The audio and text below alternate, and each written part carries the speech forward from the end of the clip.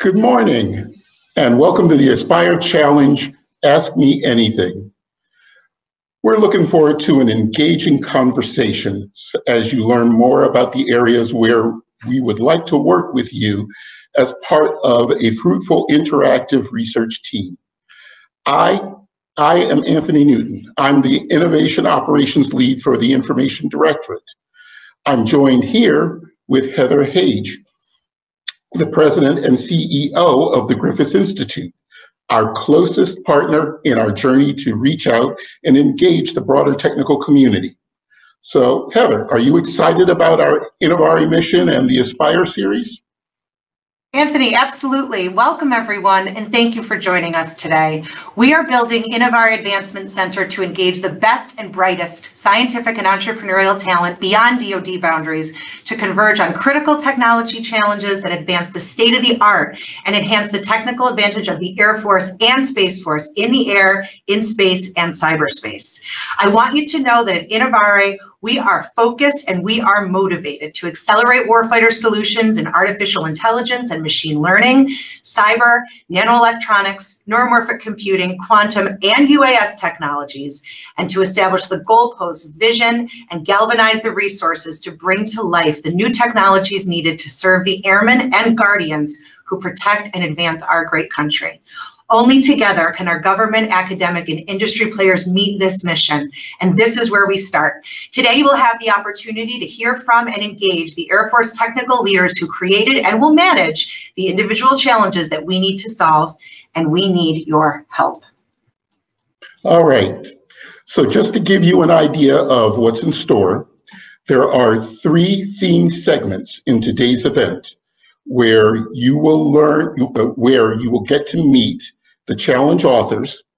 You'll have time to ask questions of those authors, and then we're going to allow time for you to network both with the authors and with the other participants to talk about those challenges.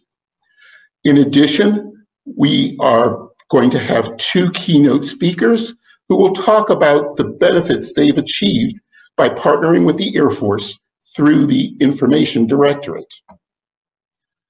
Heather? So without further ado, I'd like to introduce Dr. Alvaro Velasquez, who will talk about our first 2 challenges in transfer learning and hierarchical planning. Dr. Velasquez, please. Yes, am I audible? Yes, you are. Very good.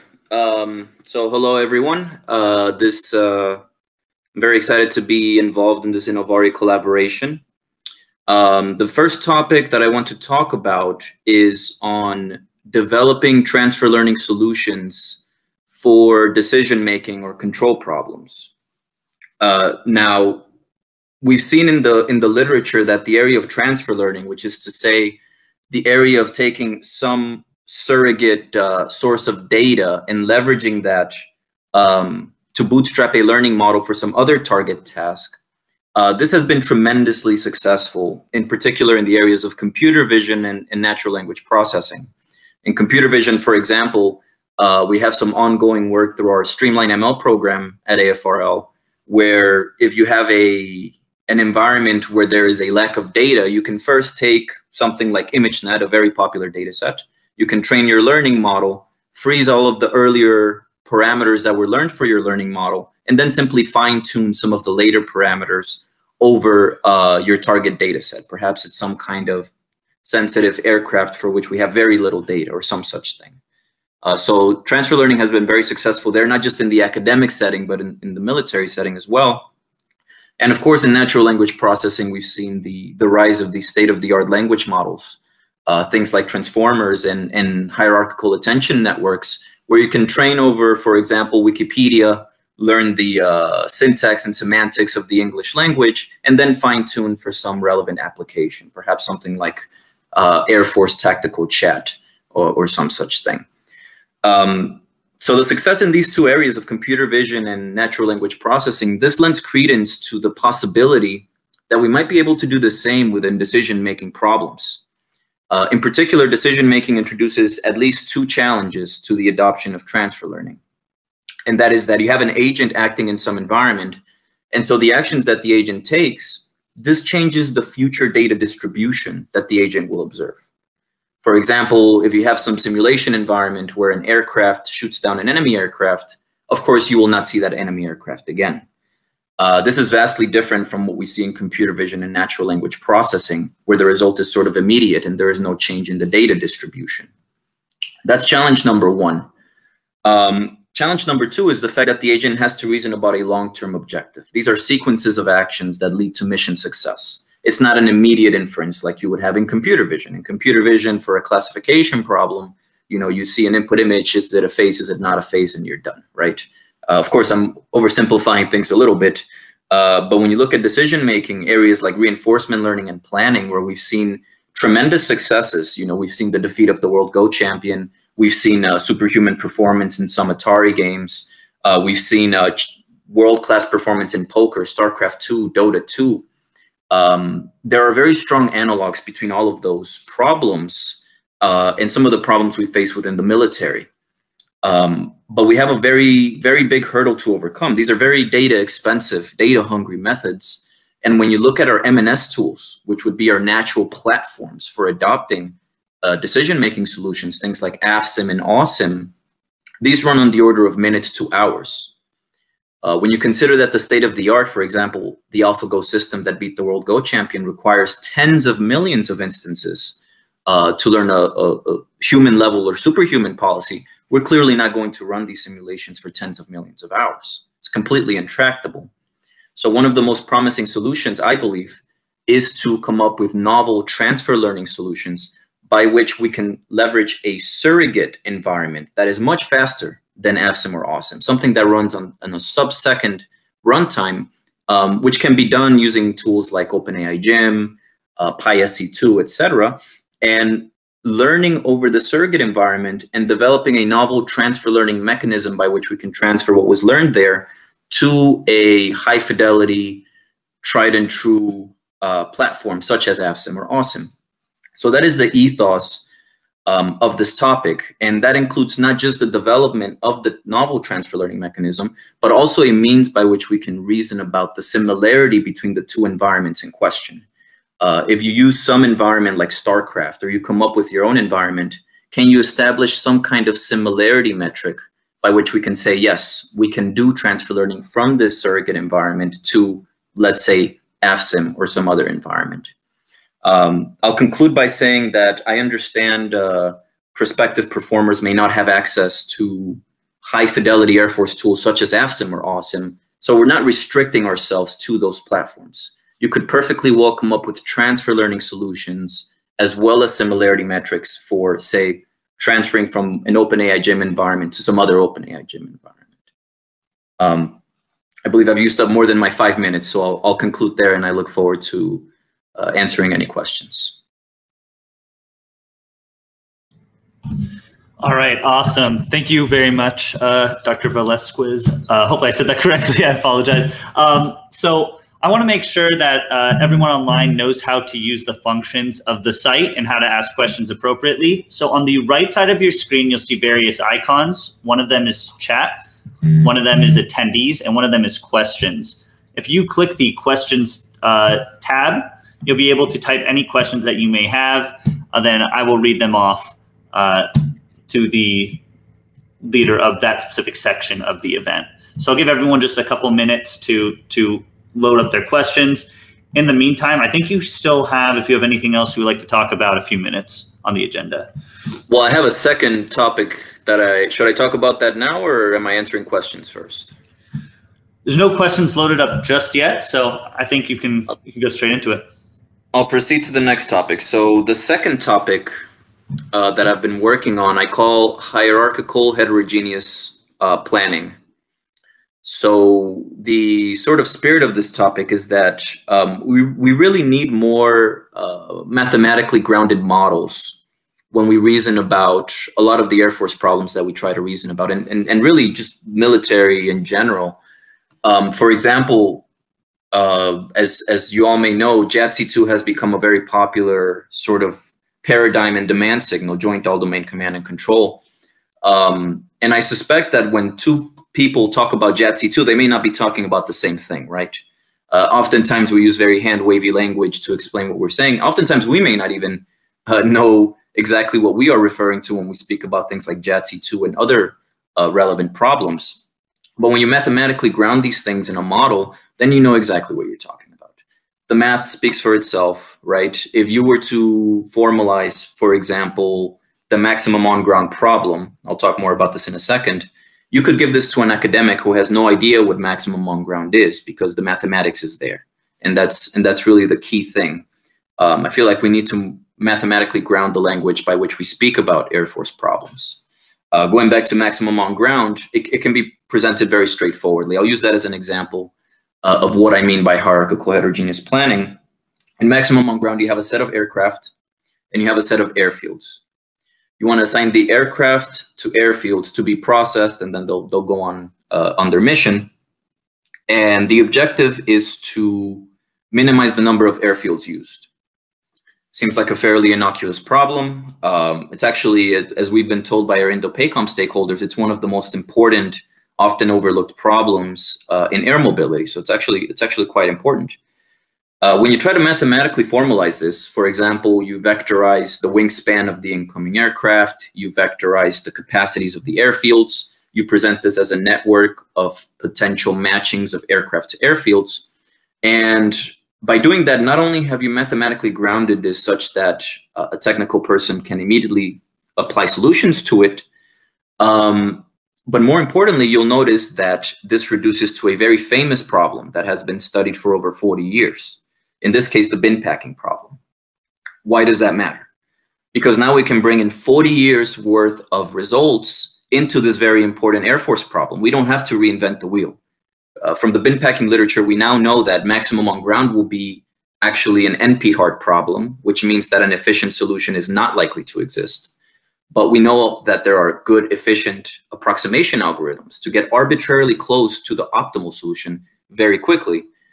We also know that as we bring in more complexity, for example, if we don't want to use just the wingspan of the aircraft, but both dimensions, this is the 2D bin packing problem.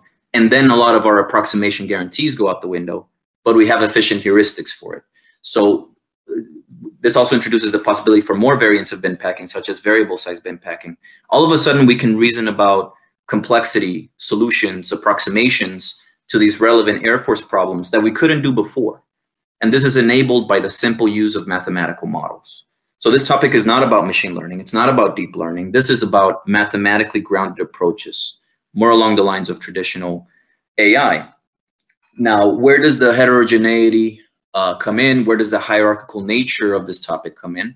That comes in because, again, we want to reason about things like joint all-domain command and control. What happens when you have multiple domains? You have inherent heterogeneity, right?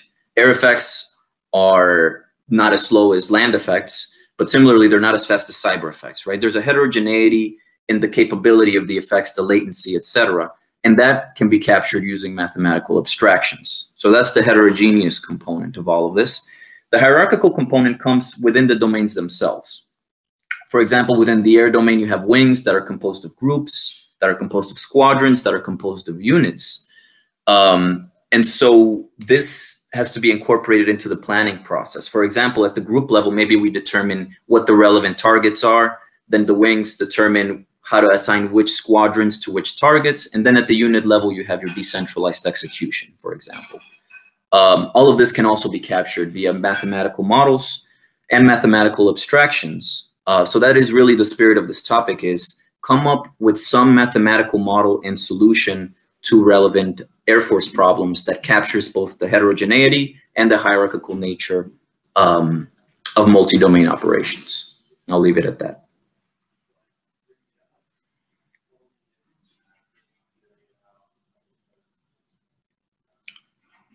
You might be muted. I can't hear you. I am muted. Thank you. All right, so we do have a couple questions. The first one are, what are your thoughts on applying transfer learning to adapt in various wireless communication environments where distribution of the channel parameters can be ephemeral and adaptation can be quite challenging?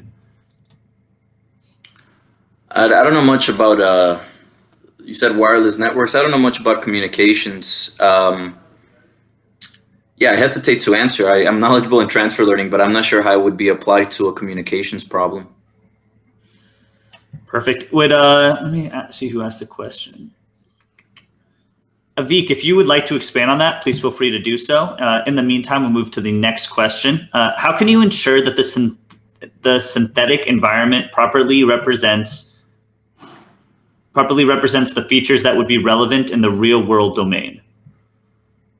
Right. There's a lot of sort of manual labor that is involved in some of these things. So, for example, within the Air Force, we have the AFSIM environment that is used to simulate courses of action. And there are people that have tried to come up with lower fidelity versions of this. For example, RAND developed their AFGIM environment. And there's a lot of hand tuning where you have to determine what are the relevant features in advance. Of course, things like the radius of certain effects and how those degrade over time or over distances and things like this.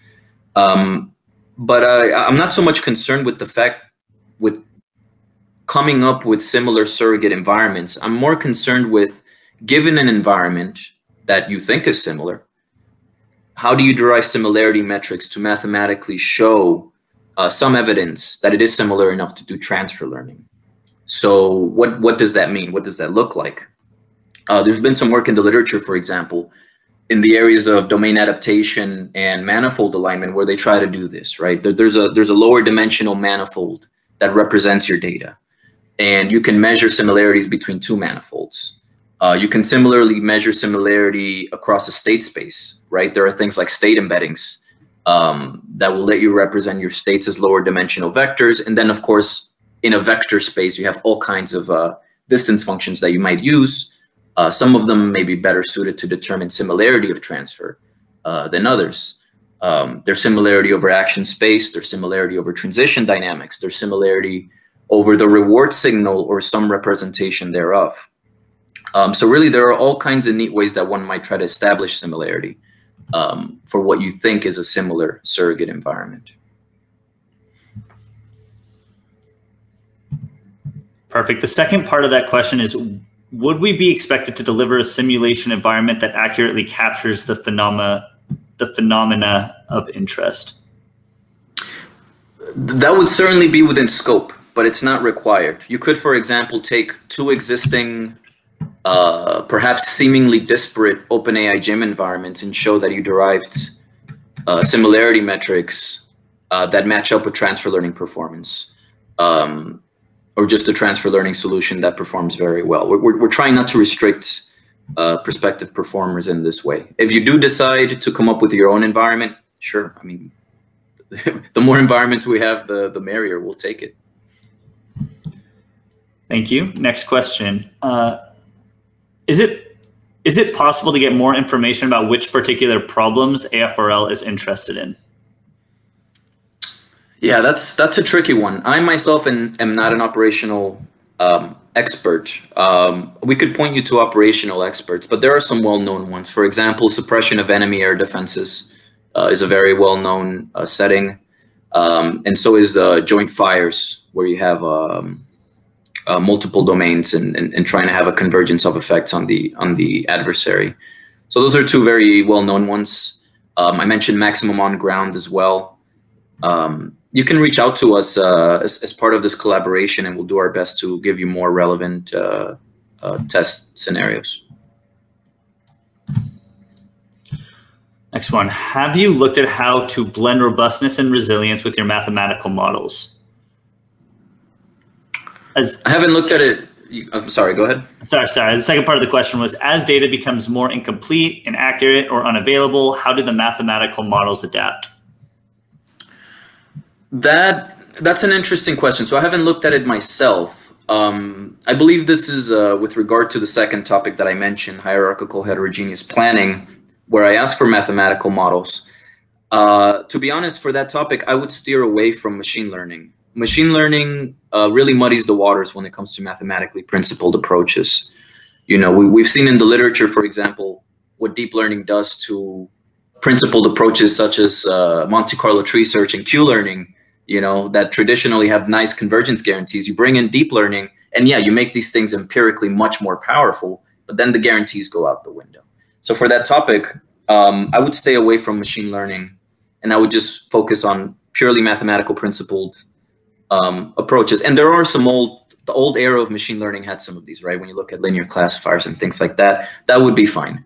But deep learning really muddies the water. So I would stay away from that. I would look more, for example, operations research-based approaches, combinatorial optimization-based approaches, anything by which we can mathematically rigorously reason about the problem. Thank you. So that got through all the questions we currently, never mind.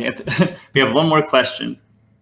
In the second problem you discussed, you clearly want to adapt to the hierarchical structure of the Air Force or military. Would you elaborate more on commercial applications? Perhaps would the same structures apply to civil or corporate constructs?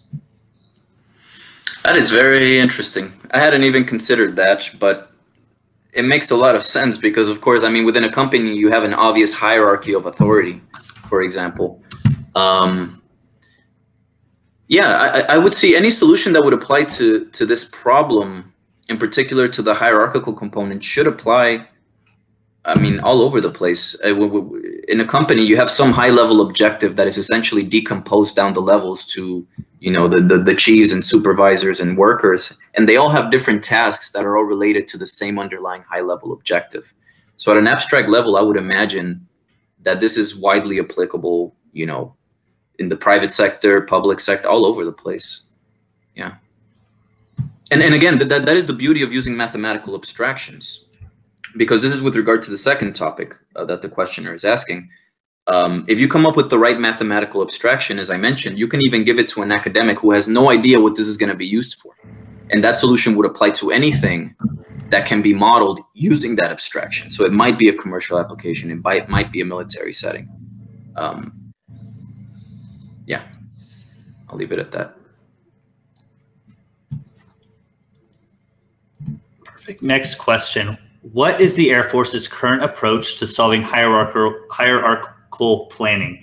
And what is the average time to solution and accuracy of solution if feasible? Have you considered mathematical optimization solvers? Boy, you are really testing my memory. I know there's a paper, there's an MIT paper on using integer linear programming, very famous in combinatorial optimization and operations research, to solve a bunch of different Air Force problems. I don't recall their runtimes, but we do have an integer linear program that we've been using for the maximum on-ground problem. And if I recall correctly, given 200 aircraft and about 20 airfields, it can solve that in the order of a few seconds, which sounds good. But integer linear programming is an exponential time algorithm.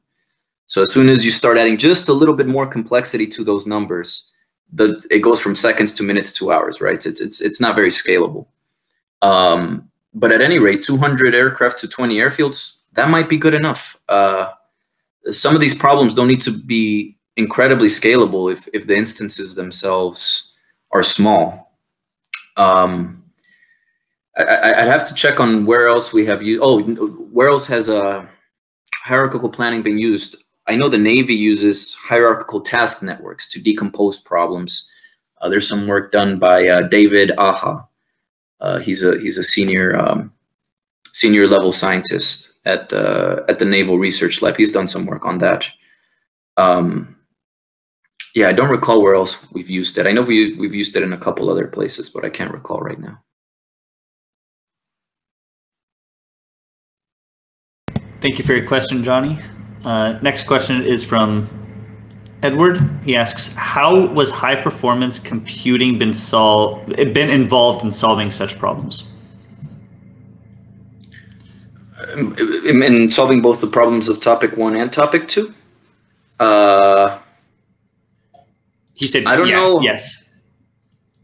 I don't know how it's been used. I know how it's been proposed to be used, because this is this transfer learning conversation is one that I've had many times with many people. And the first thing that comes to mind is, well, parallelize it, right? If we have 1,000 computers, we can run 1,000 simulations at once and generate data 3 orders of magnitude faster. And that's true, but again, it depends on the complexity of the problem and the complexity of the solution. So I'll give you an example. The Alpha Star system that DeepMind developed to beat champion StarCraft 2 players, which is very impressive because StarCraft 2 is, 2 multi-agent teams, real-time strategy, incredibly complex game. In fact, if you ask people, I think just 5 years ago, if we would be able to solve StarCraft 2, I think they would have said no. Now, it is a very brittle system, and it is exploitable, but it still managed to beat world champions. That took 60,000 years worth of real-time data. So I don't care how many machines you have, 60,000 is just intractable when each individual execution of AFSIM runs on the order of minutes and AWSIM runs on the order of hours. You can still adopt some restricted version of that within a faster environment, which is what the ethos of that transfer learning topic is. But just applying it directly to AFSIM, I just don't see how that could possibly work. It's just the order of magnitude is just too great to just parallelize it away. Not only that, it required 1 million replays from the top 20% of humans. I mean, these are ridiculously data-hungry systems. So I don't think high-performance computing by itself will be enough. I think it'll be a great complement to whatever the solution ultimately is, but by itself, it won't be the solution.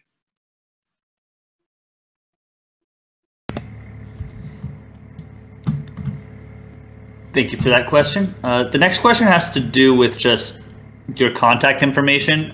I just want to point out, and correct me if I'm wrong, at the end of this section, we're going to have a networking session that will be running for about 15 minutes. During this time, you'll be able to speak directly with Dr. Velasquez and ask him questions more directly. Looks like there was just a minor disconnection as well. He'll be rejoining in just a brief moment. All right, perfect. Back. Yeah, perfect. So I just want to confirm with you after this session after this Q&A session, there's going to be 15 minutes of networking where you'll be available to talk to the participants. Mm-hmm. Sounds perfect. Good. Awesome. So let's see if there's any other current questions. So it's more of a comment, but it says you could comment on the use of this technology in counteracting the swarm of negative subsystems with system control. Swarm of negative subsystems? I don't know what this means. Yeah. Okay. Would you mind expanding on that, Vitali?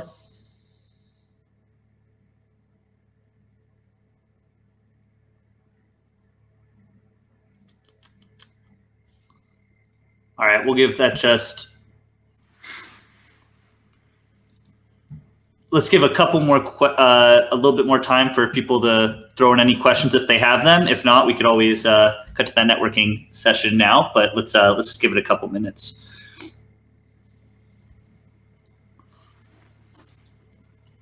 So would you be out of curiosity? Would you be giving out your email, or is that going to be? Or is there a funnel system? How does the communication? Oh, I can. Work? Should I just put it in the chat? Yeah, I think that'd be helpful. Thank you for that. Okay, it's in the chat now. And again, for anybody who was late joining the session, I just want to make sure that you're familiar with every way to interact. On the right side of your screen, you'll see chat, questions, and attendees. If you click questions, you're able to simply type in a question, and then I will read it live. You could type in chat your questions, and I'll move them or ask them to whoever the presenter is during the time. And you could go to attendees, and if you look up a specific attendee, you could privately message them as well. So just a few functions of the site. There's obviously a lot more, so feel free to explore. A question did just pop up. For the transfer learning problem, is there a specific modality you want to focus on, or would this be a generalizable transfer learning approach? There's no specific modality. Of course, when you stick to things like the visual modality, this enables different kinds of mechanisms with the use of convolutional neural networks. I I know for sound waves, convolutional neural networks are also used pretty frequently. So depending on the modality, it affords different possibilities. With text, I know attention networks are all the rage now. That affords, I'm sure, some kind of different novelty to the transfer learning solution. So ultimately, we're interested in the exciting tech that you can provide. We don't want to restrict the user to any one modality, but you should justify why you chose that modality. Thank you.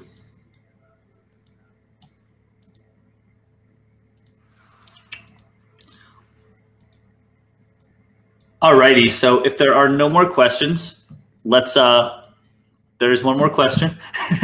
Every time I say that, it seems to work. Yeah. All right. Awesome. So you mentioned 3 problems of interest to the Air Force. I wrote down suppression of enemy air defense, joint fires problem, and maximum on-ground problem. Do I have the correct names for each of these?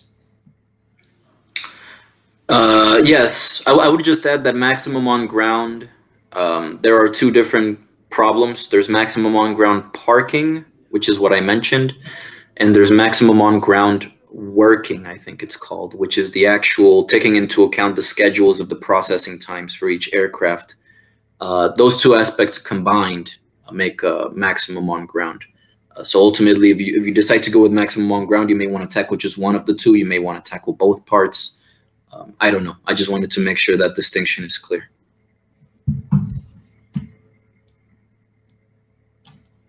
Thank you for expanding on that. Also, if people think it's easier to communicate verbally, if Dr. Velasquez is okay with it, feel free to use the raise your hand function. You can see that on the bottom dashboard on your screen. You could just click that and I'll give you the ability to speak. I'll hand you the virtual microphone.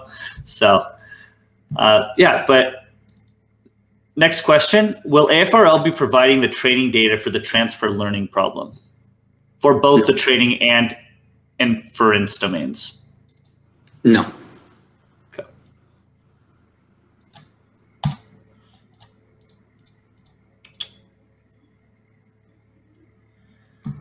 Alrighty, so for the next 20 minutes, we're going to be heading back to the lounge area. You'll see a few tables, about roughly 12 of them. They'll have a label on them indicating what the topic is for that specific table.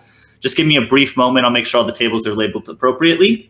But take a seat at those tables, have an open conversation, and then we'll be meeting back for our next section on AI for MDO and video scene capturing at 13:55 ET. So again, can I be in? I'm sorry to interrupt. Can I be at 2 tables at once because I have two topics? How does that work? It's not possible, but I can change the topic I'll let you know when I change the topic in the second half. Okay. Does that work? All right, yeah, perfect. Thanks. So yeah, let's have you take a seat at table 1. We'll make it easy, so people know where to find you. All right, perfect. I'm going to confirm there's no more questions. Somebody asked, just again, kind of, I think going back to a previous question, maybe the prior question concerned UAV swarming and teaming manned unmanned. Is there? I mean, UAV swarming as represented as a multi-agent reinforcement learning problem, for example, would certainly be amenable to a transfer learning solution and would be within scope of this topic, if that is what the questioner meant. Okay, perfect. All right, everybody. So what's going to happen now is you are all going to be sent back to the lounge, take a seat at a table. Dr. Velasquez will be found at table 1 if you want to talk with him directly. So thanks, everybody, and we'll see you in the lounge. Thanks. I would like to invite Sarah Matot to the stage where she is going to be hosting a fireside chat on the topic of educational partnership agreements, EPAs. Sarah, can you hear me? Yes, I can hear you. All right, perfect. So the floor is yours. Well, good afternoon and welcome everyone to the first fireside chat. I am Sarah Matot and I'm in the Office of Research and Technology Applications at the Information Directorate.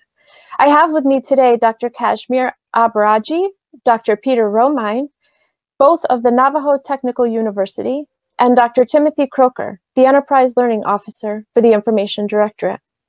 Navajo Technical University has an Educational Partnership Agreement, also known as an EPA, with the Information Directorate.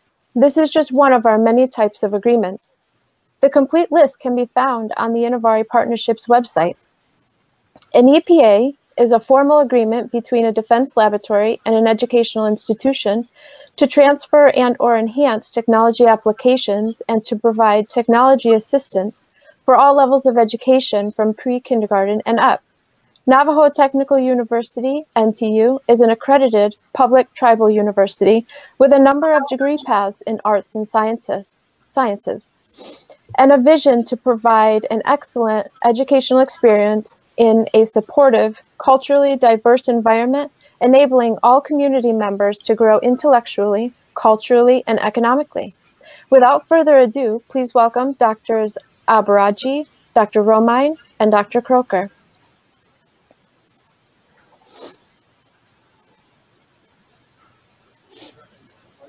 So thank you all for joining us today. Dr. Romine and Dr. Abaraji, would you like to take a moment to introduce yourselves and your role at NTU? Yeah, I'm Dr. Peter Romine. I head the electrical engineering program at Navajo Tech. This is my 7th year.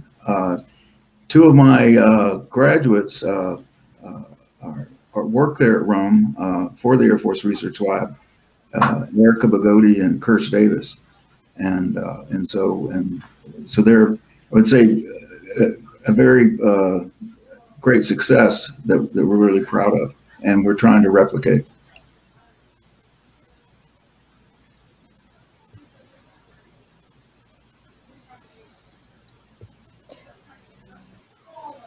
And Dr. Abaraji?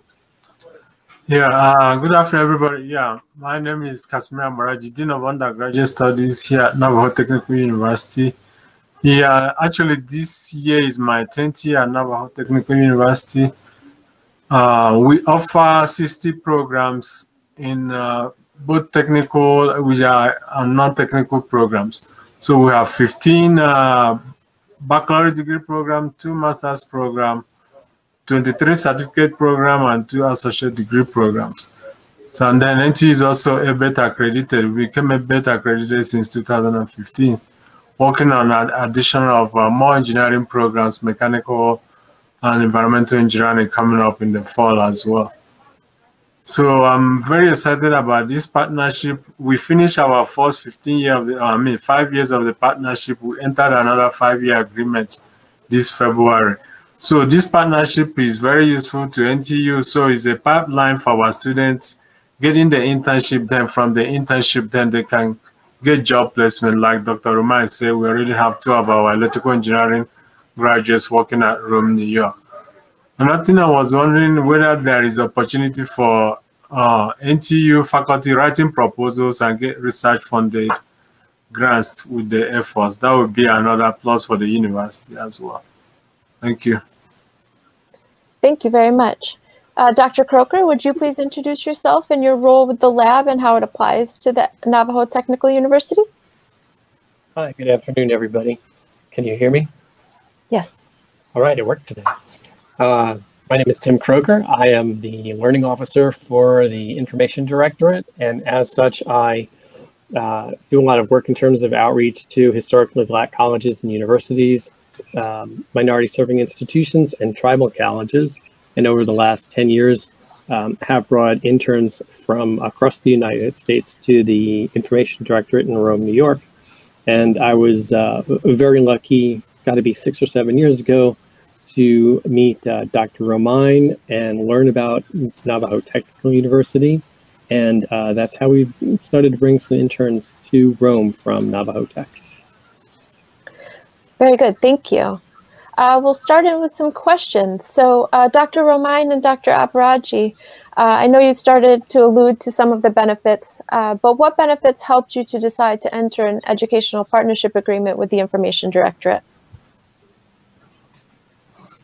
Yeah, I would say the opportunities for the students to be able to do the internships, fellowships, and then we also had faculty that were able to participate in that.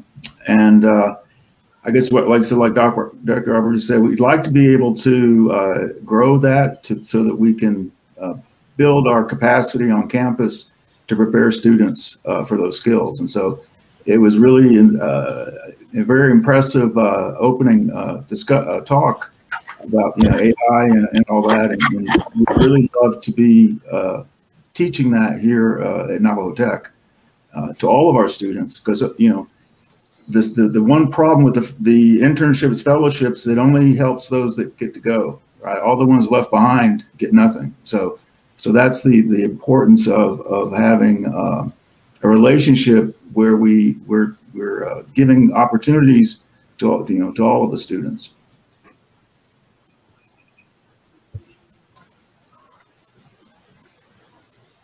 And also it might be useful for when the faculty and the student do the research, if possible, they can get a white paper and have publication, so that to increase the body of knowledge by publication of their research work. Absolutely. Thank you. So the next question is for Dr. Croker. The Information Directorate currently has 2 employees, as you mentioned earlier, and have had 6 interns from NTU. What benefits do you see for AFRL or the internship program by having an EPA with Navajo Technical University and bringing these individuals on board? So it is going to be sort of the flip of what Dr. Romine and Dr. Aubergy mentioned. Essentially, by having the interns come to Rome, we get a different perspective on the work that we do, which has been very useful in terms of how it's crafted our research and some of our projects. In addition, even for those interns that don't necessarily pursue a career with us, they wind up being lifelong friends of the lab, and they do work that is related to the interests of the Air Force. One of the things that we haven't mentioned is that we actually had a professor from Navajo Tech come to the lab for 2 years and pursued some research in the area of synthetic biology, which was eye-opening both for myself, because that's not necessarily my background, but it helped bridge the gap between 2 very disparate fields, which, at least from my perspective, in terms of computer science and biology. And that's kind of where we're learning the intersections of different disciplines by bringing such different groups together. Very good, thank you. All right, I think we have time for one more question, and starting with Dr. Romine, would each of you provide your perspective, feedback, or advice for entities that may be considering an EPA with the Information Directorate?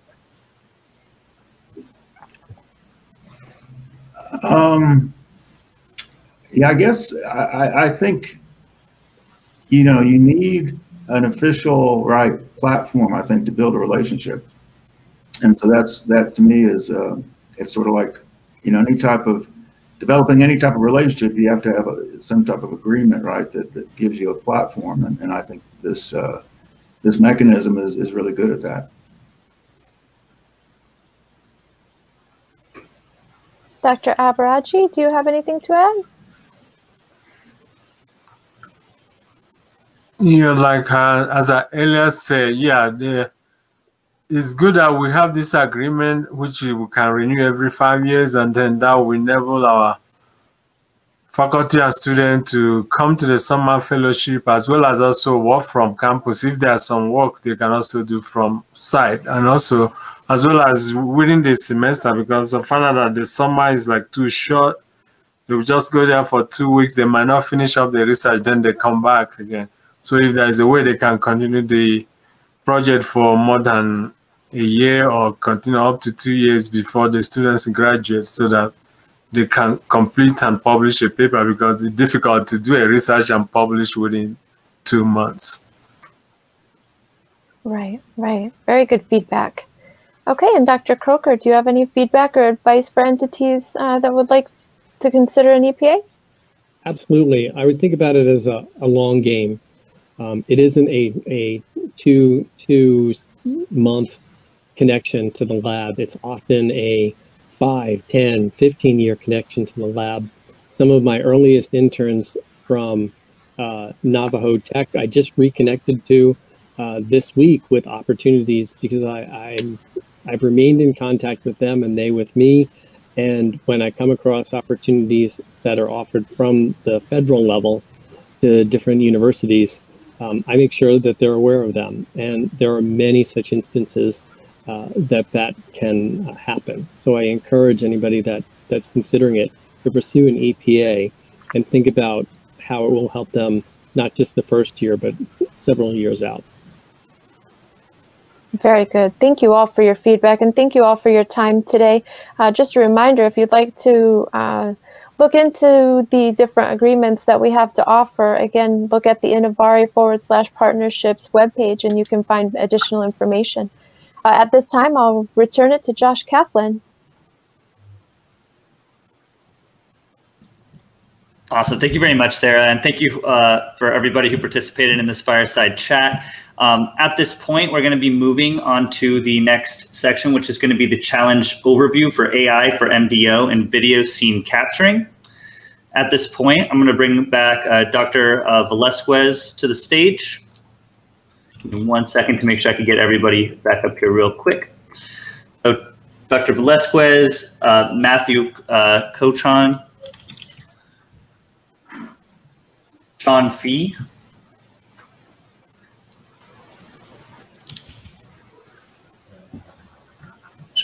and then the last person on who's going to be in the challenge area overview is going to be Tyler Witter. So with that, I will once again pass the torch to Dr. Velasquez. Thank you. So I'm actually presenting this topic on behalf of Jeffrey Hudak. With the last second could not make it, but I am familiar with his work. He's a good colleague of mine. So the idea behind this topic is that we want to apply AI to multi-domain operations. But in particular, there are two things that we want to address when doing so. First off is the derivation of some kind of trade-off analysis. So what I mean by that is, in military settings, for example, you might want to consider what would happen if I, say, assign an aircraft to some target. What is the probability that that will then jeopardize the safety of other aircraft? Or if I place a tanker somewhere, what is the probability that, you know, it'll hurt mission success? These kinds of trade-off analysis, or analysis of alternatives, as is sometimes called, is not easily captured by standard, say, reinforcement learning and planning solutions, right? When you look at how the standard solutions get solved, they have some kind of reward signal associated with them, by which you can provide either positive or negative reinforcement in order to steer the agent towards mission success and to generalize such behavior to other missions. That's what we see everywhere. That's what we see with the Alpha series of papers, AlphaGo, AlphaGo 0, Alpha 0, Mu 0, Alpha Star, OpenAI 5, you name it, right? But it's not clear how you would adapt these state-of-the-art technologies to be able to handle such trade-off analysis. So that's challenge number one, handling being able to present a trade-off analysis to the user as to why an action is being taken in a multi-domain, adversarial, real-time environment. That's the first challenge. The second challenge is, of course, the data problem. For those of you that attended my previous discussion on transfer learning for decision-making, that was one approach that can be used to mitigate sample complexity. Now, in this case, for this topic, you don't have to use transfer learning. You may come up with some entirely new form of reinforcement learning that is very sample efficient. So that's the second problem, is data efficiency. And the third one is the agent must have the capacity to explain its behavior to the human. And there are many ways that this can be represented, you know, the first order logic over semantically meaningful features of the state space. There are ways to introduce state transition systems as an explanation, causal networks. We're really not restricting the user in this way. Finally, I'll conclude by saying that as far as the platform to be leveraged for whatever is proposed, Jeff mentioned that command modern operations is a very good tool. I'm not familiar with it. He says that would be a very good tool for this topic, but that performers are welcome to propose their own environments. I'll conclude with that.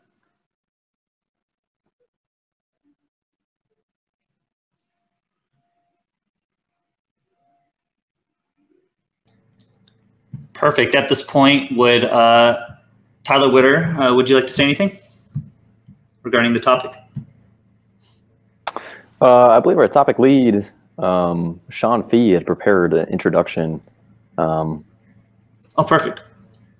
So I'll let him take away at the intro. Absolutely. Hi, my name is Sean Fee. Matt Cohan and Tyler Witter are two of my colleagues that helped co-author this topic we're working on, and it's the pursuit of a rapidly advancing captioner.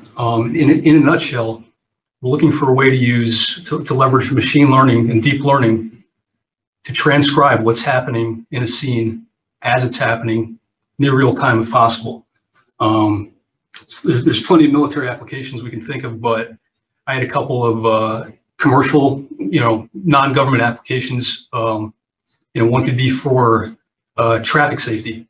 There's an accident somewhere in Manhattan, and this captioner sees it happening real time, transcribes it, and sends that to a alert center, a 911 call center. So before anybody can even call and report the accident, the NYPD already knows, and it's going to go, take off. Some other ideas on using machine learning and deep learning is potentially for a captioning service for the visually impaired on live video.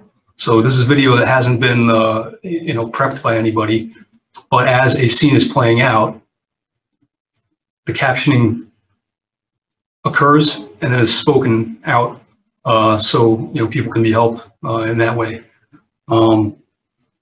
So some of the challenges I foresee is computers are good at taking single images and captioning them. And Tyler, you can speak to this, but we see it in Facebook, Google. They have all that nailed down. The problem with video is you're sending in lots of different pieces of images all at the same time. How do you divide them up, and how do you create context for what's actually happening? And how does that context apply to somebody that may be interested in one aspect of the traffic scene versus another aspect of the traffic scene? Maybe you're a taxi driver. So those are some of the things we're looking to solve, and these are the ideas that we came up with to incite some thought and discussion among the attendees. So I'll turn it over to Matt or Tyler if either of you would like to speak up from the AFRL or Air Force point of view. Yeah, sure. I'll set the stage, and I think Tyler will be able to go into a little bit, maybe more detail on the technical challenges associated with the learning aspects, probably of video and imagery captioning. But from kind of a big picture perspective, so one of the areas that we use to describe the work that we're doing in the kind of the intelligence business a little bit is processing and exploitation. So it comes down to how can we get more situation awareness of an area, and certainly a challenge with all of the big data problem that we have with all the data that our exquisite sensors are collecting, and then also as we try and tap more and more into PAI, into publicly available information. Can we have means to be able to triage that right into candidate information blobs that we think are worth having analysts look at, or for further processing and exploitation in an automated fashion. Ones that, if we have time, it may be worth looking into, and then ones that don't seem like they're of interest. Say it's getting maybe due to cloud cover, or it's all sand or whatever, right? So what we want this kind of captioning technology for is to be able to do this kind of smart indexing, so that we can bounce that against profiles of interest and subscriptions and such that analysts have, and they can be queued to that. So the challenges, of course, is you're blending the world of imagery and video scene interpretation along with natural language generation and techniques in being able to describe what you see. And there's all sorts of challenges associated with training algorithms, different machine learning approaches to getting better and better at that, in a supervised, unsupervised reinforcement learning kind of way. So we think that this is a great opportunity for some partnership between the work that we're doing for the Air Force and academia and industry with commercial applications. And I'll turn it over to Tyler. Thank you, Matt. I think that you did a good job setting the stage there and hitting on a number of items I think will come up in discussion amongst attendees. So a little about me. I've been an in-house researcher and developer here at the lab for the better half of about 4 years now. And coming from the Air Force perspective, one of the big things we do is applying it to Air Force problems, right? Which has come across in so far what Sean and Matt have mentioned so far. And it's a lot to be said for machine learning and AI, right? We can go on for hours and hours, and a lot to be said in terms of applying what is state of the art, what is cutting edge, what is successful in academia and commercial, and then applying to the Air Force domain, right? And then from a machine learning perspective, data is king, right? And while we have lots of data from an Air Force perspective, it's not always an easy environment to work in. It's not always an easy environment to apply some of these cutting edge academic and commercial algorithms, right? So it creates for a more challenging environment doing research and development here from the Air Force side, right? In terms of, what can we grab off the shelf and what can we apply from all these open source data sets, right? In terms of all the computer vision tasks, which have gained huge popularity in recent years, and how do we apply them to the Air Force domain, which looks at the world through a slightly different lens. So a lot of difficulties and challenges in terms of applying supervised learning, unsupervised learning, reinforcement learning, and the likes. So it's an exciting field for me personally to be working in this. And video captioning is just was one facet of this AI puzzle that we are definitely interested in and pursuing from an Air Force perspective.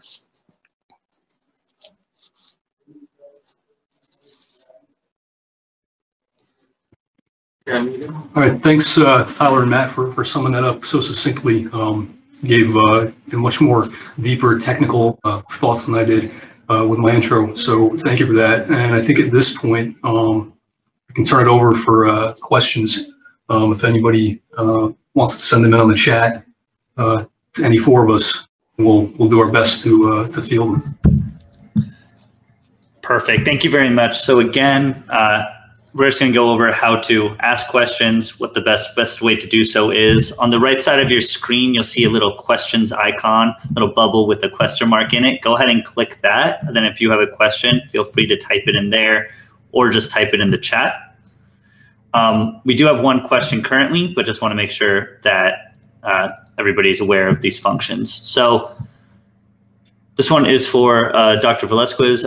So one way to do trade-off analysis is to assess the current state versus the proposed state and return the difference as a tactical effectiveness metric.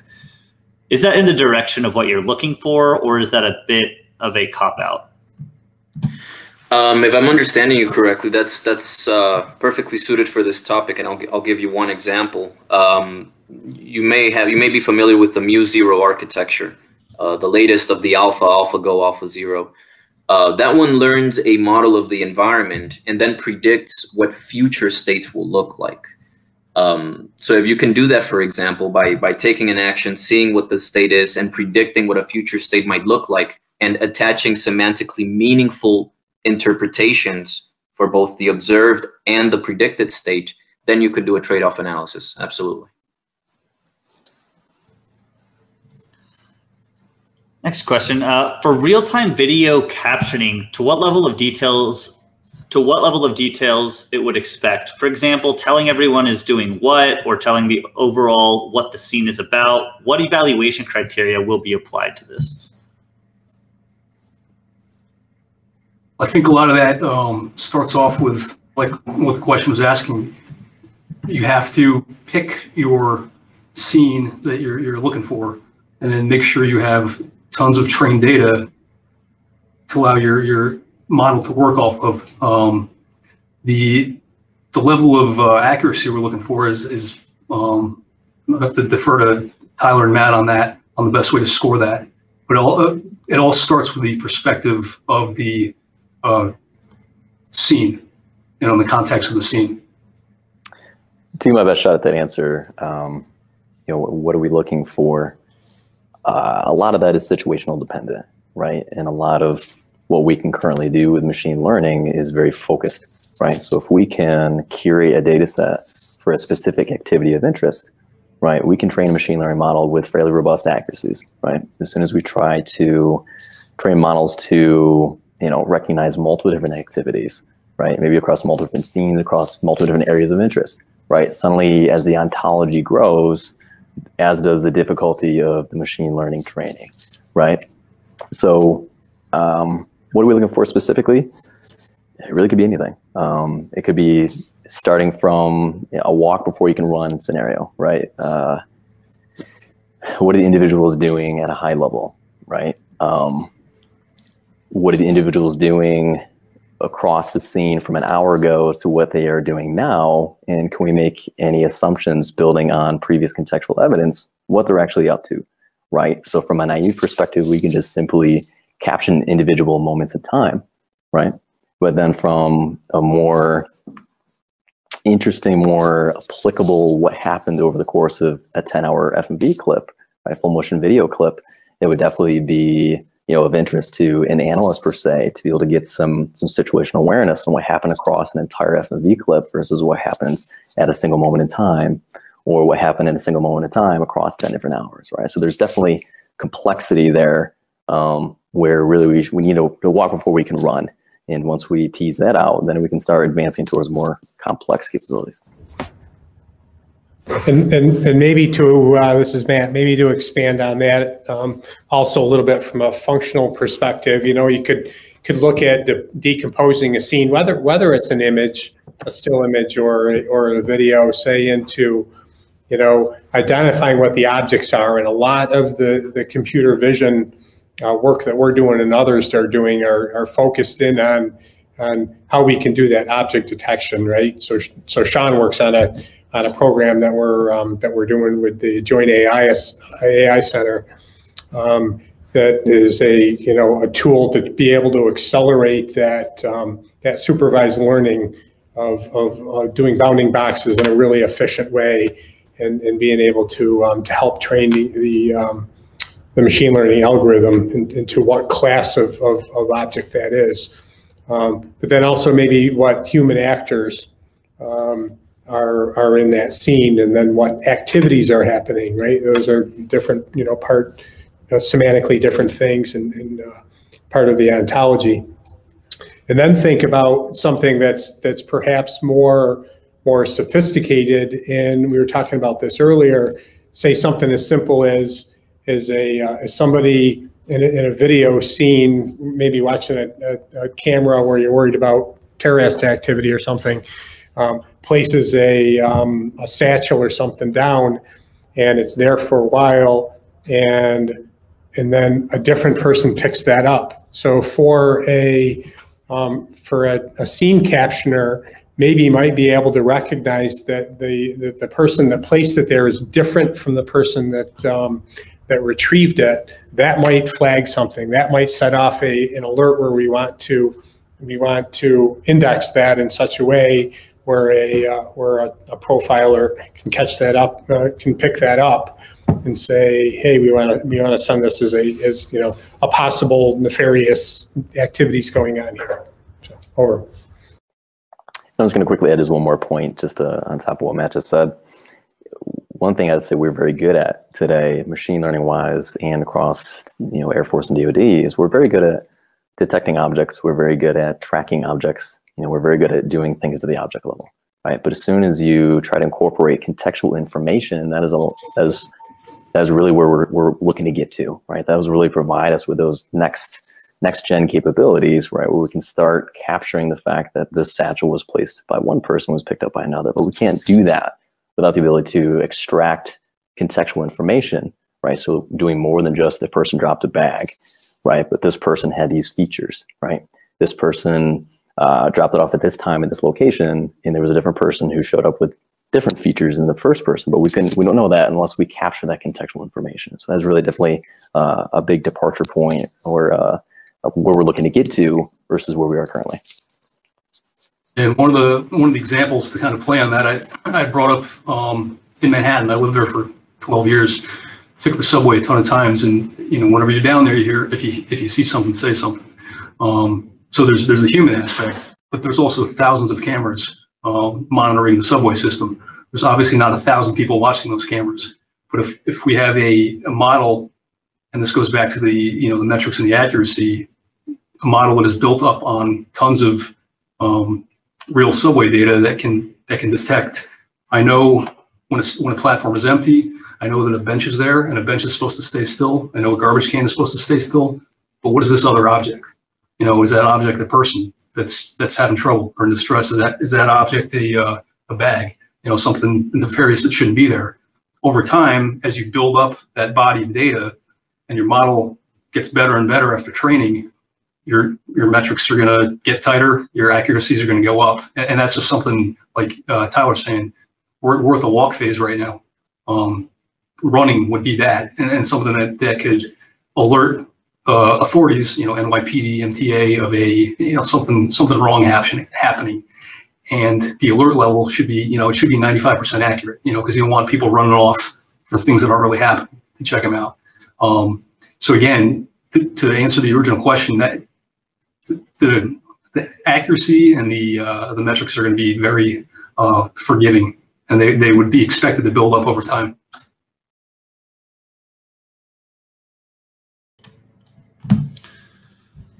Thank you very much for those responses. The next question, apologize. The next question is more of a statement, but it'll be more of a conversation. But how is one going to filter the scene generation markup, not to create a mass spoofing or flooding of networks, bringing down public service reporting or a downstream response akin to colonial pipeline hack?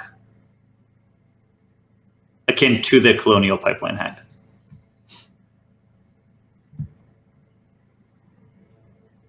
Yeah, that's something we're looking at to industry and academia and the commercial sector to help us solve. That's why this is a challenge problem. We got to figure out, you're right, if somebody knows that this capability exists and there's playing with a system, how does the system know what's real and what's not? So I think, I don't know if Matt or Tyler, you can speak to the trust in AI and the ability to make sure your AI isn't being hacked or played with. So you guys have any comments? I guess I'll start, and say with anything, any cool capability, any machine learning AI, there's really two hats that you wear, right? It's either you're a white hat or you're a black hat, right? In other words, you're looking to do good with technology, or you're looking to do evil with it, right? And that's where adversarial really comes into play. And obviously with cybersecurity and trust and all those things, all technology has its more vulnerable points, right? Software in general is vulnerable, right? It has bugs, it has issues. That's why we're constantly updating. And in this specific scenario, I'm not familiar with the colonial pipeline hack, so I apologize. So I can't reference that specifically. But in terms of filtering scene generation markup, it's a difficult challenge. Like I said, mostly to start from ground zero, we focus on a specific scenario, right? And we can provide ground truths from a supervised learning perspective to say this is exactly what we're looking for out of a machine learning model. And we can do some adversarial alongside of that to say, hey, we can break the model pretty easily, right, by inserting fake elements into the scene, by changing the features just slightly enough so it spoofs and fools the model, right? I mean, these are definitely very popular approaches to training as well as to fooling, and as well as making machine learning models more robust, right? So that's definitely one way to do it. Matt, any thoughts?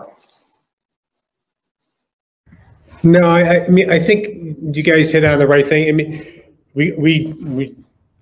I think a key challenge with this is kind of scoping what we're looking at. So it really is trying to come up with a context-aware smart indexer for the types of modalities that we're talking about. So and is looking at still images versus video, is that a crawl to a walk?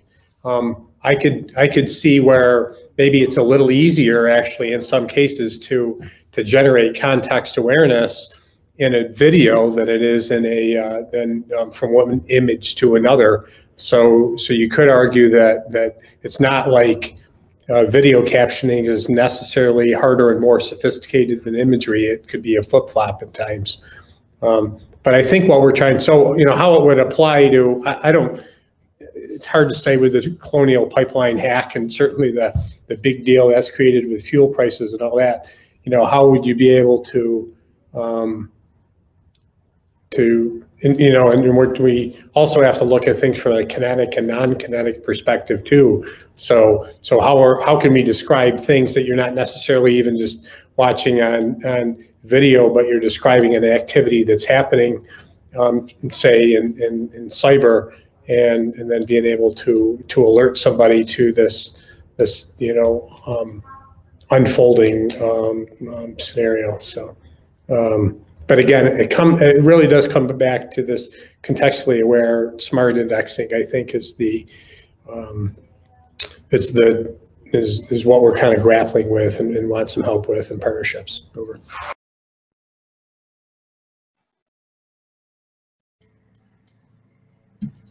Perfect. Thank you for responding to that. It looks like we're going to have time for about one more comment. This is regarding for speeding up bounding boxes, performing attention cropping based on activations works well. Standard bounding box object detection, YOLO/SSD/etc. has to calculate dozens to hundreds of candidate boxes that impose a cost.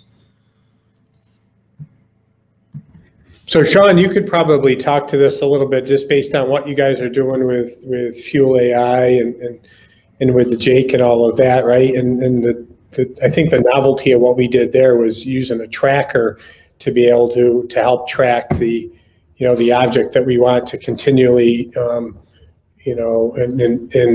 incrementally kind of label as it's moving through a scene and maintaining that bounding box. If you want, I don't know if you want to talk to that. Yeah. This example is you can take like let's say it's a 15-second clip and pause it at 0 seconds, 5, 10, 15 seconds, and you're following a truck.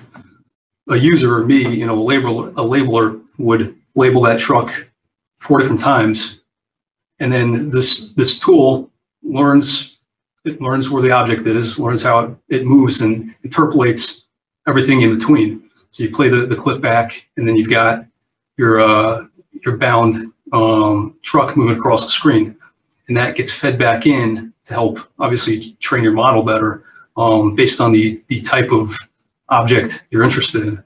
And that's kind of one of the things that we wanted to highlight here in this AMA is that it's a government-owned tool, and it can be leveraged to help academia and industry to work on these types of problems. And we have the expertise here in house, as you can tell, to help develop or get anybody on the AMA past some stumbling blocks that they may have, or at least try to help get past them.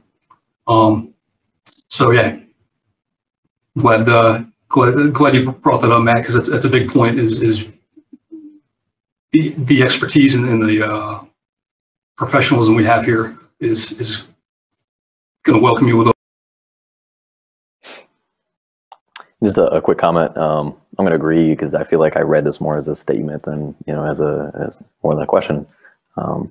And we, as they just mentioned, we have tools here that are really pushing the envelope in terms of data labeling, which is accelerating our machine learning processes, right?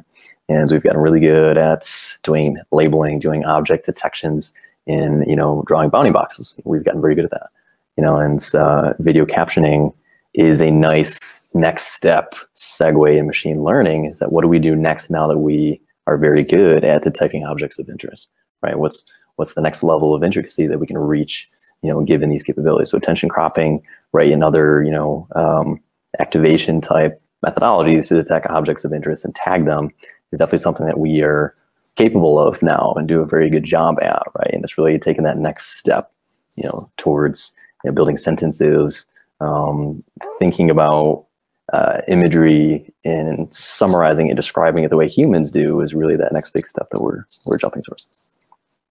I have a question actually for sort of piggybacking off of that statement.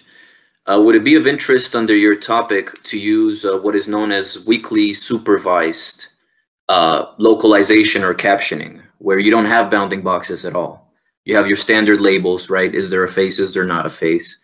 And then, for example, in the area of class activation maps, which I think is what the questioner is getting at with regard to activation, in class activation maps, you simply look at the activation and you can upsample it through the pooling layers to see exactly what the bounding boxes should have been without ever requiring them. And that can be used for captioning. Because I would imagine, I'm not an expert in this area, but for our military settings, I imagine we don't have an abundant supply of bounding boxes, but we might have standard labels that we can leverage for weakly supervised captioning. I would say that's definitely of interest. I mean, I don't have any experience in that personally, but any form of can we get around the cost of data labeling, right, and still achieve our end goal, right? Whether it's weakly supervised learning, whether it's self-supervised learning, jumping on the fact that we can take advantages from NLP and computer vision and how we can train language models and train visual language models, right, and use different angles at attacking this problem. It's definitely of interest. So yeah, that's definitely one approach that is, I would say, being pursued by, I don't know POC offhand personally who is, but I would say it is. Okay. It's a good question. Awesome. So that brings us to the end of the Q&A session. Good afternoon.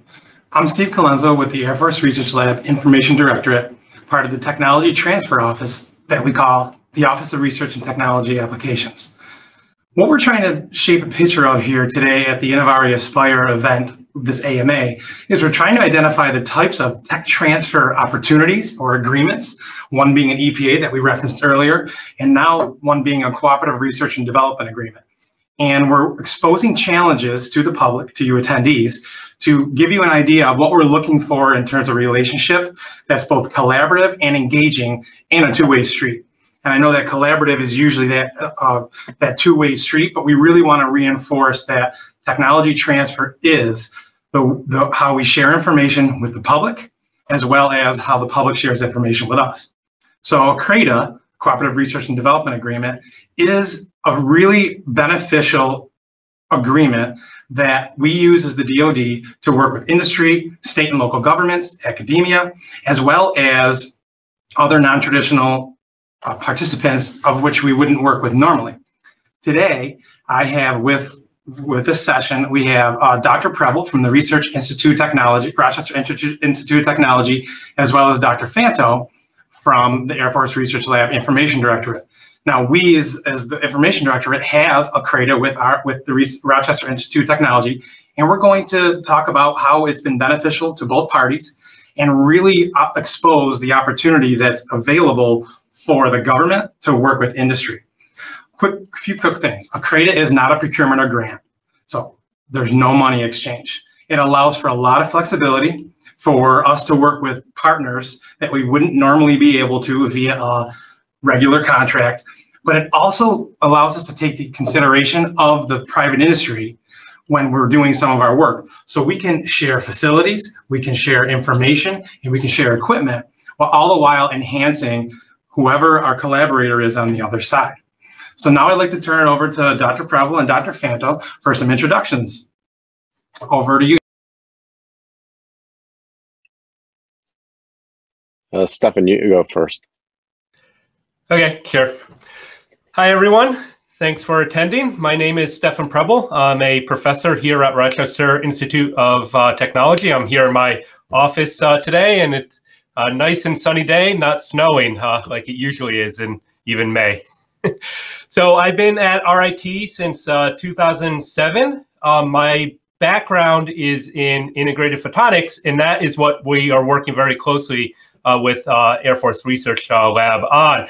You can see some wafers in the background over here, and actually the one that is in that wooden frame was made as part of our CRADA with Air Force. So our goal working with Air Force is to use the same manufacturing technology that's used to make all of the chips that we use in our world, but applying it to the new emerging application of quantum information science. So quantum computing, quantum communication, sensing, and so on. So this CRADA that we've had for, I think, 7 years, and we just renewed it again for another 5 years, really has been key to enabling this technology. Mike. Thanks, Stefan. So I'm Mike Fanto. I'm a senior research physicist with the U.S. Air Force. I've been with the U.S. Air Force for 20 years. This month actually marks my 20th year. I'm a trained physicist, and my PhD is actually in integrated photonics. I've worked on stuff from bulk optics to fiber to integrated photonics, laser systems, nonlinear optics, and quantum. So right now I am the experimental lead for the quantum information processing group, specifically the photon-based qubit group. And that's where our tie with Rochester Institute of Technology comes in. We're making high-dimensional and highly entangled qubit systems for photon-based qubit systems on phase-stable platforms. And to do that, you really do need integrated photonics. So the expertise of Stefan and his group at RIT mates very well with the expertise of our group, and hence the CRADA was born. The other nice thing about the CRADA is it's allowed both teams to patent together, and CRADA covers those IP relationships very, very well. And I'll turn it back over to Steve. Dr. Preble, Dr. Fanto, thanks so much. You kind of already hinted into towards the answers of the questions I was going to ask you. But Dr. Preble, if you would like to add anything on the journey that you've had and maybe some benefits or considerations that spun out of having a CRADA with the Information Directorate and the work you're doing with Dr. Fanto and his team. Yeah, happy to. So collaboration is really key to moving these really complicated technologies forward. And this CRADA has made that collaboration really seamless between our two institutions, and actually partner institutions that also have CRADAs with Air Force underneath the same general quantum integrated photonics umbrella. But really, I can identify 4 particular things that really have been a benefit. First is obviously the people. We work very closely with Dr. Fanto and his team that he leads. He's the experimental lead of a group of scientists at AFRL. And that means that our team is bigger than just what I have here at RIT, right? They assist us on every level, from theoretical all the way to testing, and we're moving more and more towards deploying these technologies. So really being able to work closely with this team, just basically more minds are better than few. Then the other that Steve mentioned earlier were the facilities and equipment. AFRL has amazing facilities and amazing pieces of equipment that we just don't have available to us here at RIT. So that the CRADA allows us to really use these for these experiments in order to move this technology forward. Another area is workforce development. So I'm at a university, right? So I teach students, and the CRADA enables really straightforward exchange of our students to work in the labs at AFRL. We commonly have students go there in the summer, but actually RIT is really well known for its co-op program. In order to get a degree in engineering here, you actually have to go to school for 5 years, one of those years being for co-ops. And many of my own students and students that I know that work with other professors here have gone to the AFRL labs and gotten really valuable research and engineering experience, and some of them end up going back to AFRL for their careers. So being able to send our students out there and benefit from the great people and the facilities is really invaluable. And then Mike hit on this last point, but I'll just reiterate it. Intellectual property. The CRADA, it has all of the terms necessary for us to develop joint IP, and the agreement gives RIT a first right to go out and do that, but if we choose not to, we're still able to be included if the government chooses to go forward. So really being able to just make it very straightforward for us to come up with new inventions. We have several times, that is really key. So we have been working together basically 10 years now, and going from really initial demonstration of the technology, now we're doing, like I said, that wafer back there, and we're doing more. So all of these things are created by the CRADA. That's great. Thank you so much for all that information. And you kind of you ran down the list. You're maximizing the CRADA to its full potential and all the things that is allowed under it, and working and collaborating with the government. Dr. Fanta, would you like to add anything to that? Yeah, I would just add to some of what Stefan said as well. The fact that we do have resources that sometimes universities just don't have access to. One of them being actually the wafer that Stefan pointed to behind him.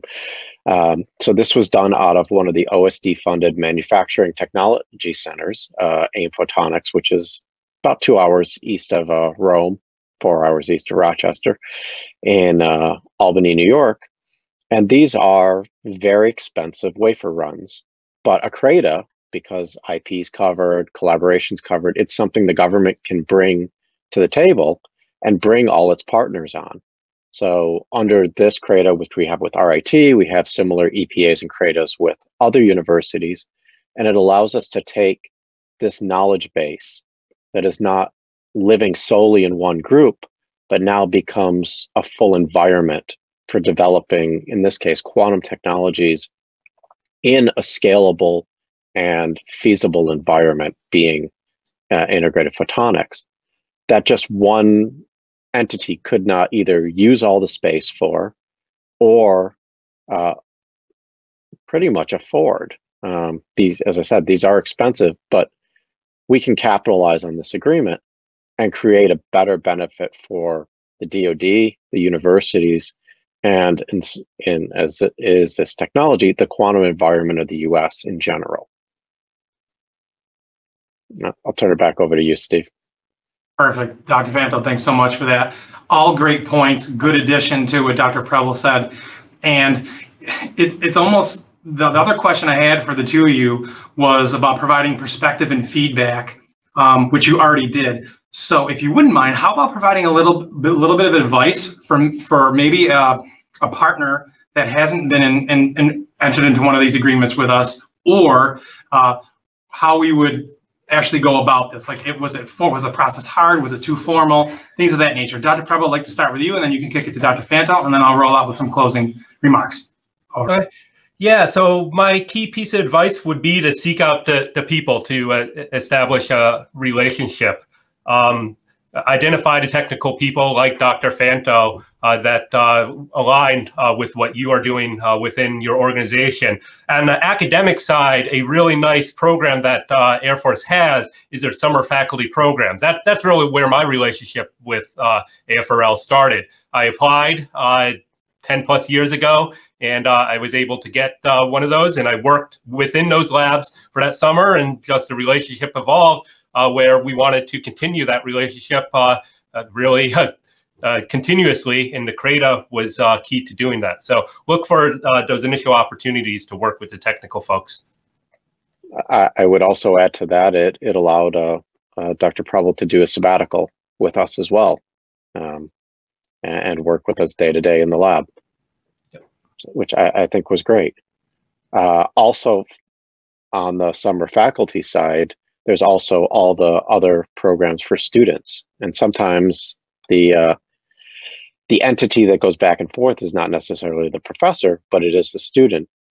So we have all of our GI and everything else summer student programs that I think should be capitalized on right off the bat. And as Dr. Preble hit on too, the co-op programs. Those two vehicles should get the foot in the door for what is the technical areas that are overlapping. From there, if it is feasible, build the CRADA, build the EPA, and then the natural ones balloon from there in the amount of interaction that happens. Back to you, Steve. Awesome. Dr. Fantle, Dr. Preble, thank you so much for your time. Thank you for being candid. Of course, we don't always have such fruitful engagements. We usually have a lot of different things happening under our roof, and every now and again, you'll have an outlier or two, but the majority of our agreements are really, really well-rounded, and you can get a lot done with them, and it allows us to push the needle of both innovation and discovery. And that's what we're really trying to do with the Innovare Aspire series, is we're trying to engage non-traditional and or traditional, both academia, industry, and let everyone know that we want to work with you, and there's ways that we can do it that are not just traditional and they're not tied up in a lot of government lingo. So I hope this was beneficial. Again, thank you to Dr. Preble, Dr. Fantle, and with that, I'll send it back. You're welcome. Thank you. Awesome. Thank you very much. So moving forward with the agenda, the next person I would like to invite to the stage is Dr. Sarah Ucio to discuss the next topic, which is validation of algorithms. So again, thank you for everyone who participated in the last keynote session. And the floor is yours, Sarah. Wonderful. Thank you very much. I'm very excited to be here and talking to everybody today. And I'm going to talk to you about the challenge problem, software assurance for untrusted data. So let me set the stage a little bit first for you. When we're talking about our missions and what's going on, I'm not so much interested in cybersecurity. I'm interested in making sure that mission gets accomplished. Now, here's a few factors that go into every mission that gets put together, and it's not just unique to the government. It's not unique is the problem. One of the things we have is that we didn't write the software for the most part that we're using to run our missions. We don't own the hardware. Usually we're renting space, probably in a cloud somewhere from Amazon or Google or Microsoft. And thirdly, we don't know who our neighbors are in cyberspace. Who's living there close by us? What's the reach into our data that our mission relies on? With all those factors together, it makes you wonder and scratch your head that we managed to get any missions accomplished. So what we wanted to do is take a step back with this challenge and say, what do we need to do to make sure our data is what we think it is, gets to where it needs to go, and is available when we need it? So with all of those things put together, we know there are lots of different approaches out there, as well as ones we haven't even thought of yet. The purpose of this challenge is to bring those aspects together. We didn't write the software, we don't own the hardware, and we don't know who our neighbors are. Bring them together and say, what can we still do to assure our data? We would like to partner with you out there. So academia, industry, other government partners, whoever we need to bring to the table to work on this problem, let's put our brains together and see what we can do to solve it. When we're talking about this data, there's a few things I'd like to clarify. Mission assurance is thrown around an awful lot in different papers and different venues. I wanted to bring us back to what are we talking about with mission assurance? And I will tell you, it is not cybersecurity. It is back to the definition of, I want to get a particular job done. I want to get it done in a certain amount of time, and I want to have X results. If you can guarantee those things, then that is mission assurance provided. Within the information lifecycle, which is where we deal with a lot of the data in transmission, is one aspect of it. We want to bring you back to what are the different phases of the information lifecycle. So for that, we start with data generation. Are there sensors creating this data? What is happening that creates this data? So generation, and then there is a processing of the data that may or may not happen. There's transmission of the data that as it goes through the system. There's potentially storage of the data during its life, which may or may not happen. And then there is consumption of the data. So at some point, it goes from generation to being consumed by some end user. The sixth and final area of the life cycle is actually the destruction of it. And as anyone who is familiar with cyber knows, it's very hard to find out that do things actually go away once you've consumed that data? Did it actually disappear, or is it still living somewhere in bits or bytes?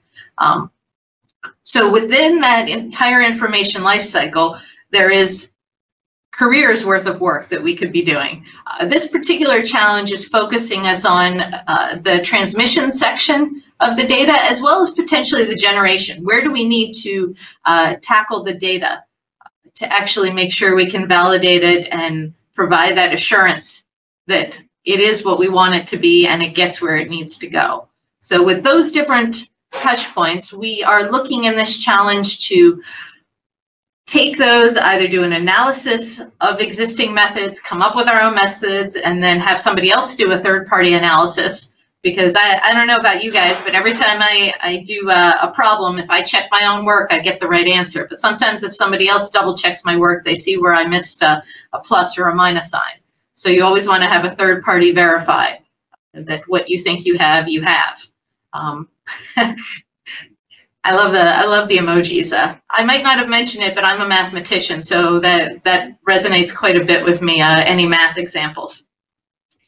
So when we go through this, we want to have these methodologies, look at them. We have data sets we can use for examples. There are always more data sets out there. And we also don't expect any solution we come up with to be the end-all, be-all data set solution. There are different data sets that are special and unique that might have different characteristics that we can either take advantage of in doing this validation and verification, or they might be challenges to doing this for the data and providing that assurance.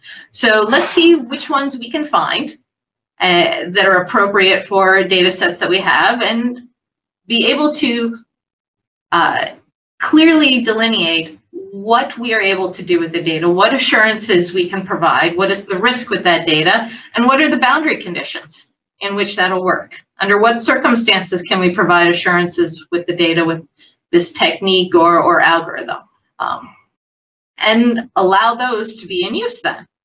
So we're looking for partners to tackle this challenge with us, and looking forward. In the last talk, it was great to hear all of the different opportunities we have for partnering and working with folks that we can tackle these problems together and work on them. With that, I guess I would ask, are there folks that start to have questions? Want to learn more about these? Awesome. Thank you very much, Sarah, for that introduction there. And again, yeah, at this point, we'll open the floor to any questions that anybody may have. Again, you can use on the right side of your screen, you'll see the chat and the questions icon. You could just click those and type any questions that you may have into one of those sections, and we'll make sure that Sarah hears them and we get those answered. I'll give everyone just a brief moment to type any questions if they have any.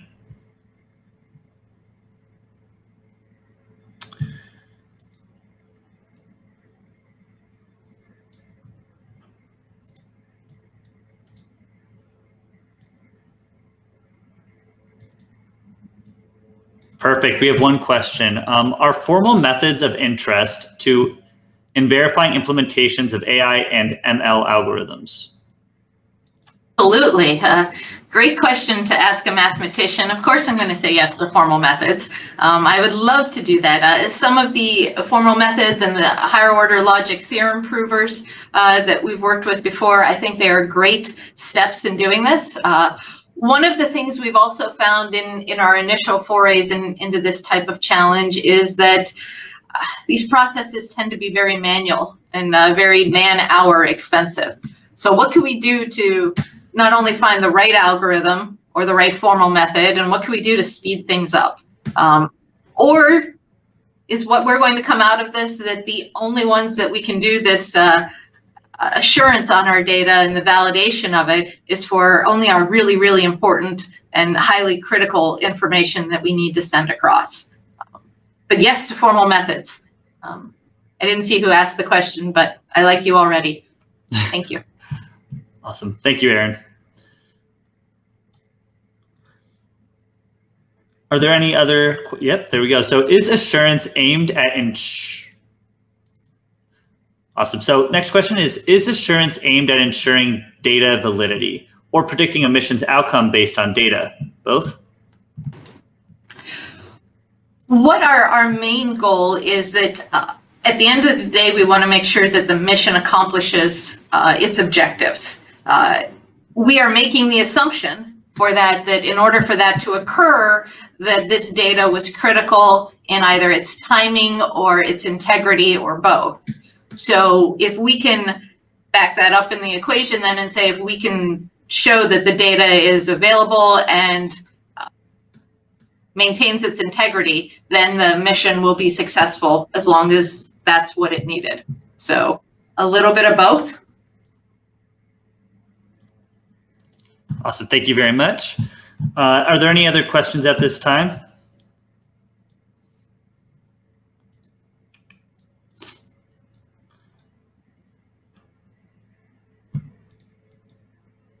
Seems like you did a very good job explaining everything, Sarah, huh? I was going to say it's either that or they told me I wasn't just the last of, just they saved the best for last. So I'm going to go with that, and that everybody's been having a really good day and has had a lot of information gathered from a lot of great people. I will say while I'm up here, another question too. Another one. Yep, go ahead.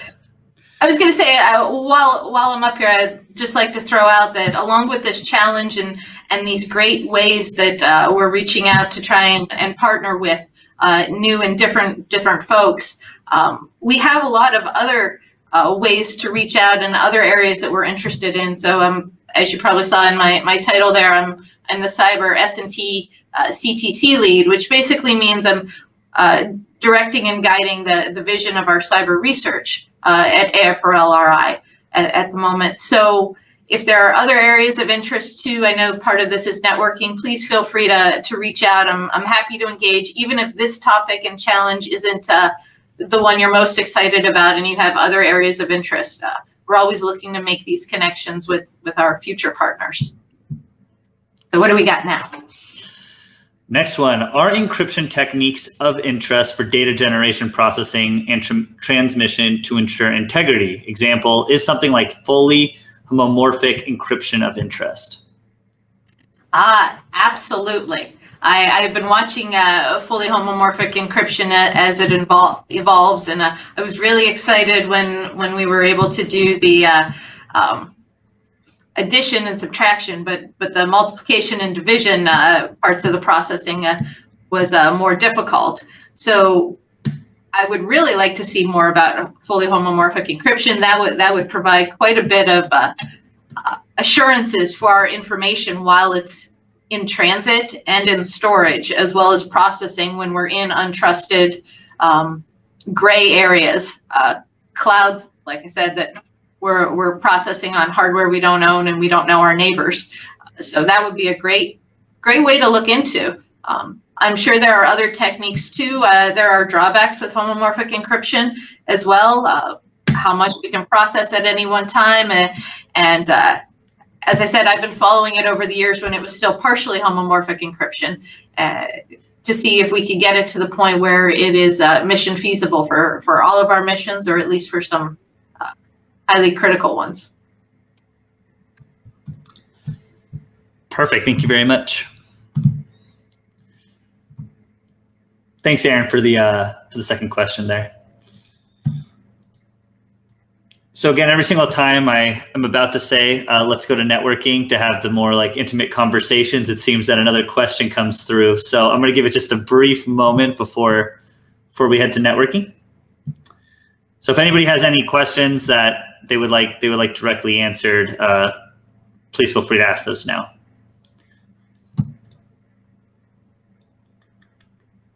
Well, thank you all very much. I'm looking forward to chatting with you on the tables and getting to know everybody a little bit better. And if my email is not provided, it's just sarah.muccio@us.af.mil.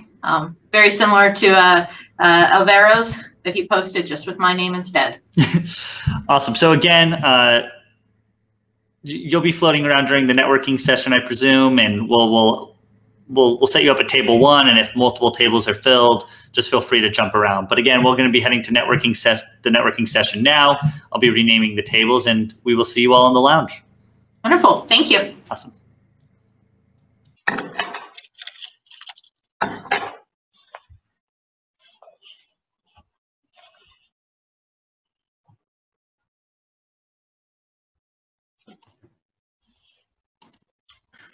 Well, what a great afternoon. It's wonderful to have all the engagement around these topics, and I hope this has been the birthplace of some new relationships that will continue. If you're ready to jump in and work with us to match up talent, technologies, and resources to serve our airmen and guardians, the next step is for you to pitch an idea on how you can contribute to any of the challenges we've discussed here today. Just go to the Innovare website at innovare.org, click on the Aspire Challenge, pick a challenge or two, and complete the quick smart sheet. Our team will then evaluate, pair, and invite key submissions to the main event in August, where we will refine our roadmap and develop our R&D agenda to get new partners online. Anthony? Yeah, we would very much like to thank our keynote speakers and the challenge authors for the time that they've committed to this project. But most importantly, we want to thank you for participating in this event and showing that you want to continue the vital work that makes our nation strong. I want to mention that the chat tables, I cannot remember the exact name, networking tables, sorry, are open and available. Afterward, the event, they'll stay open for a little bit. So if you are having some conversations, you can go back and have them. Thank you, and have a good night.